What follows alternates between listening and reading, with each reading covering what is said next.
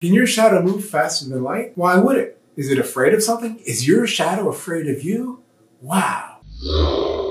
But the answer is yes, your shadow can move faster than light, and here's how. Let's say you have a standard light bulb, and let's say you surround the standard light bulb by a huge dome that's 1 light year away. Now, if you put your hand between the light bulb and the dome, you're going to create a shadow on the dome. It's going to take a year for your shadow to get from your hand to the dome, but it will be a big shadow on the dome. Now, move your hand all the way around the light bulb. Then the shadow on the dome will move all the way around. If you did both in 1 second, then the shadow on the dome moves a tremendous distance in only 1 second, and it moves faster than light. This has been Cool Science Questions. Thanks for asking. 5-second ID.